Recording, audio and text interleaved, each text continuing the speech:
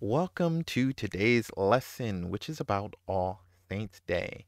We're going to begin, as always, with the sign of the cross. In the name of the Father, and of the Son, and of the Holy Spirit. Amen. All Saints' Day, also known as All Hallows' Day, the Feast of All Saints, the Feast of All Hallows, the Solemnity of All Saints, and Hallowmas, is a Christian solemnity, which is a feast day of the highest rank, celebrated in honor of all the saints of the church. And saints are a person who is recognized as having an exceptional degree of holiness or closeness to God. And All Saints' Day is about the saints, whether they are known or unknown. And from the 4th century feast commemorating all Christian martyrs, and a martyr is a person who was killed for their testimony for Jesus, these feasts were held in various places on various dates near Easter or Pentecost.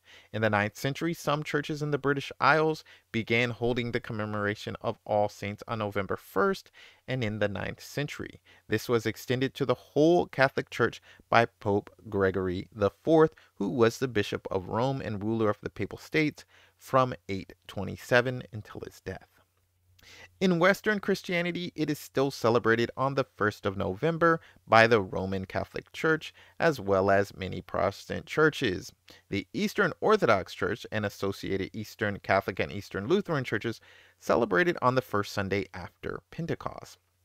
The Syro-Malabar Church, which is also known as the Syro-Malabar Catholic Church, is an Eastern church based in Kerala, India. So it is basically the Catholic Church in India. And the Chaldean Catholic Church, both of which are in communion with Rome, as well as the Church of the East, they all celebrate All Saints' Day on the first Friday after Easter Sunday. In the Coptic Orthodox tradition, and Coptics are mostly based in Egypt, All Saints' Day is on Nowruz, which is celebrated on the 11th of September. The day is the start of the Coptic New Year, and it's the first month of Thout. And Thout, also known as Tut, is the first month of the ancient Egyptian and Coptic calendars. Now let's talk a little bit about liturgical celebrations around All Saints' Day. In the Western Christian practice, the liturgical celebration begins with its first Vespers, and Vespers is a liturgy of evening prayer. And that begins on the 31st of October, which is also known as All Hallows Eve, All Saints Eve, or Halloween, and ends at Compline, which is night prayer or the prayers at the end of the day, on the 1st of November.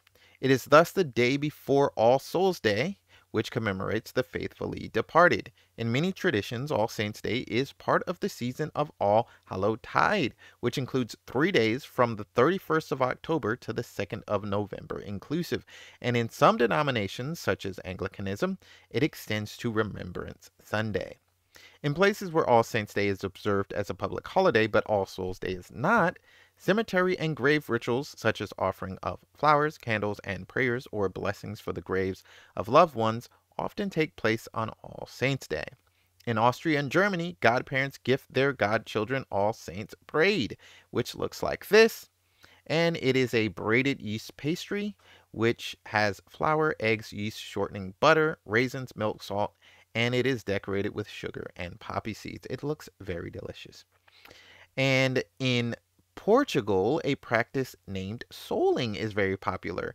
And souling is when you give someone a soul cake, which is a small round cake with sweet spices, and it resembles a shortbread biscuit. All Saints' Day is a national holiday in many Christian countries. The Christian celebration of All Saints' Day and All Souls' Day stems from a belief that there is a powerful spiritual bond between those in heaven, the church triumphant, the living, the church militant, and the church penitent, which includes those faithful departed who are in purgatory, who need to be purified but will eventually get into heaven. In Catholic theology, the day commemorates all those who have attained the beatific vision in heaven, and the beatific vision is the ultimate self-communication with God. A person possessing the beatific vision has reached communion with God and perfect salvation in heaven. So the beatific vision is our ultimate goal as Catholics.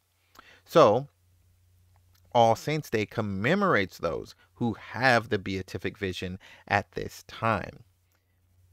Moving on. Such individuals throughout the Church Universal are honored, such as Paul the Apostle, Augustine of Hippo, and many other saints, varying according to the hagiographic traditions of the church in question. And a hagiography is a biography of a saint.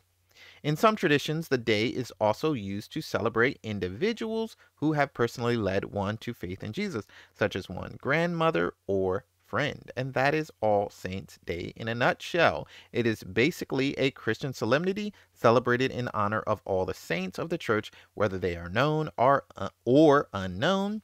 And it has been going on since at least the 4th century, where it was first commemorating all the Christian martyrs, and then it went on to add everyone who had died in the faith, and that is All Saints' Day.